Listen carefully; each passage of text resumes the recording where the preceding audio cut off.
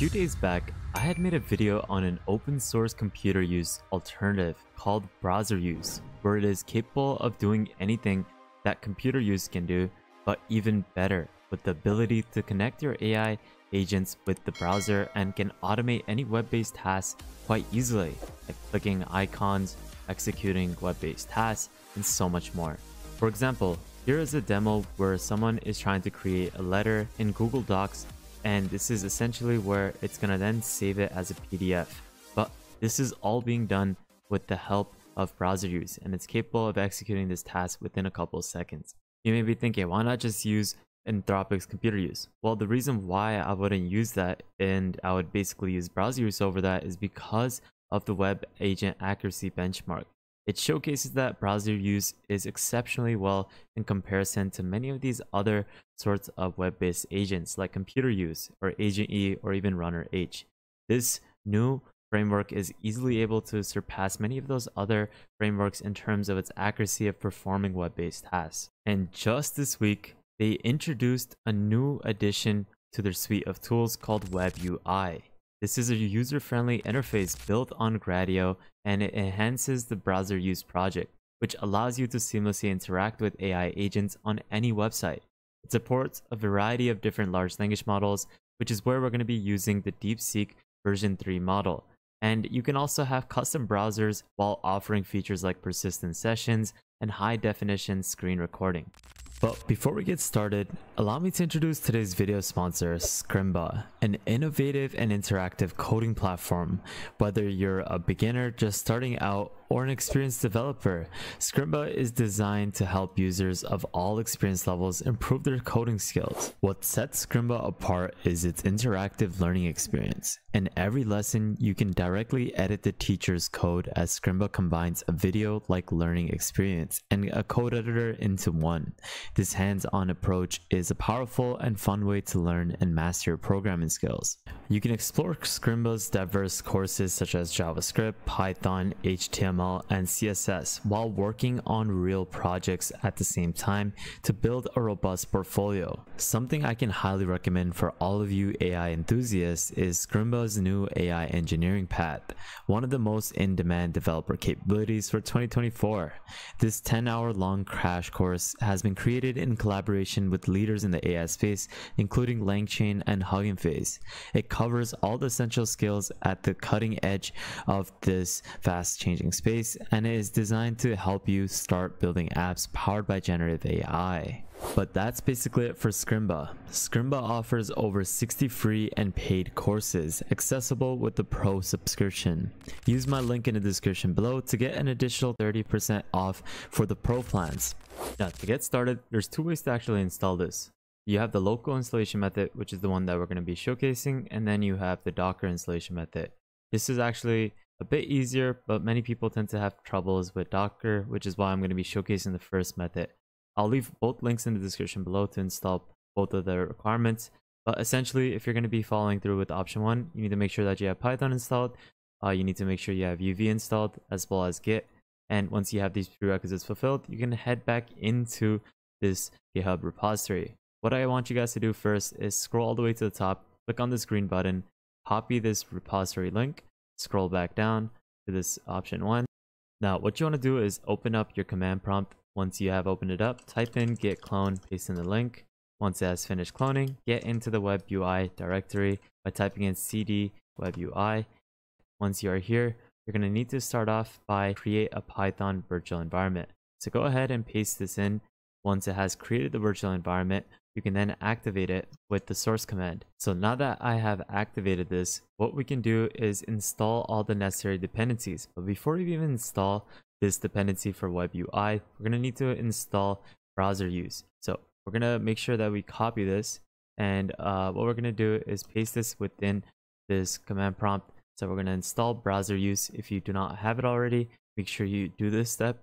And once you have installed this, we can go back into this GitHub repository and we can go ahead and we can install the dependencies for web UI. So we're going to go ahead and paste this in, and this will now start installing the requirements for the web UI. And after that is complete, we'll need to install Playwright. So after all of this is complete, we'll then be request it to set our environment variables, and that should be it. And we can then easily start up within our web UI. It's super simple, guys, and it's super easy. Now, to set your environment variables, I'm gonna use an ID such as Visual Studio Code. I'm gonna go over to this .env file. We're gonna right click on it. We're gonna then rename it, and we're gonna get rid of this .example. Once that is done, you can go ahead and set your API key for OpenAI, Anthropic, Google, as well as Deepseek.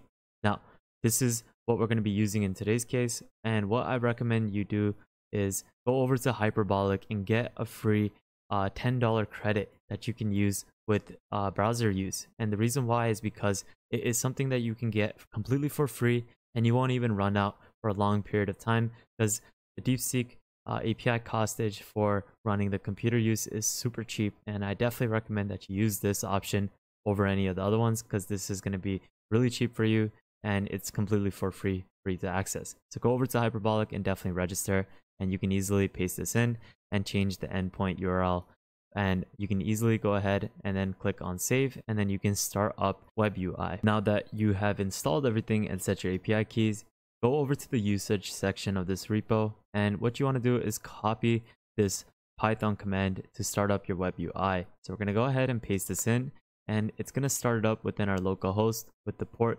7788. So within a couple seconds, we can then have it opened up within our local host. And looks like it has started up now. And what you can do now is start utilizing browser use with the configuration of the Deepseek model, which is completely for free. And now you have a simple web UI with a really nice interface for you to do almost anything, where you can instruct AI agents to automate any web-based task. Within the agent section, you can have it so that you can select a different type of agent. You can have an org agent or a custom agent. You can have it so that it runs through multiple steps, and you can even gatekeep the amount of steps that it could basically perform. Within the LLM configuration tab, you can set your API keys as well from here, from Anthropic, like I mentioned before, as well as Ollama models, which is also really unique. Now, within the browser settings, you can configure the window, like I would say width. You have the recording path, the trace path. You have the ability to then run your agents within this section, and you will get your results over here with the recording of what is happening. And you can then access your recordings on the last page. But now what we're going to be doing is having a request to go over to the Google website and then type in OpenAI and click search and give us the first URL. So let's see if this is functional, and let's see what it's capable of doing.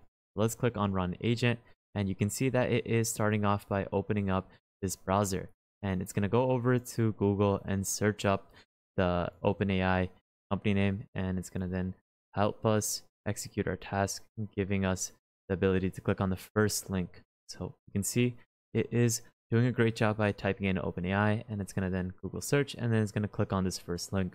So you can see that this is something that it is executing with the Deepseek API, which we access from Hyperbolic completely for free. And this is the capability that you get of automating almost anything with this new browser agent.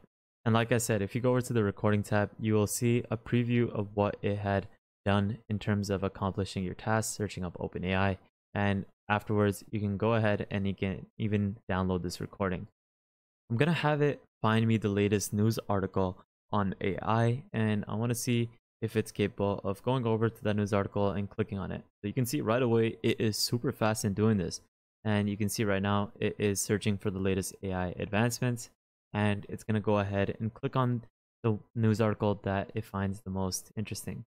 Now, it looks like it clicked on this one, but it can't reach this because it is not available. So it noticed that, and it's going to go back and find a better option.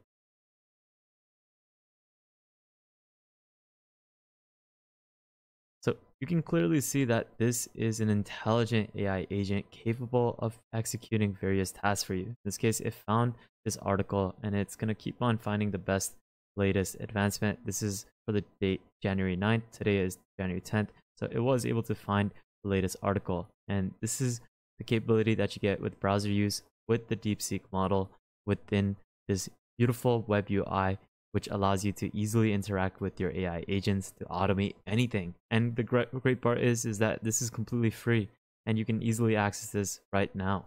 Huge props to the Browser Use team for continuously working on developing this platform even further. It is the best performing AI agent that's available, and especially with this web UI, it is a game changer. So I definitely recommend that you try this out with all the links that I use in today's video in the description below. Make sure you follow me on the Patreon, follow me on Twitter, and lastly, make sure you guys subscribe, turn on the notification bell, like this video, and please turn on the notification bell as I'm going to be continuously posting different AI videos so that you can definitely learn a lot more and grow within this space. But with that thought, guys, thank you guys so much for watching. Have an amazing day. Spread positivity, and I'll see you guys fairly shortly. Peace out, fellas.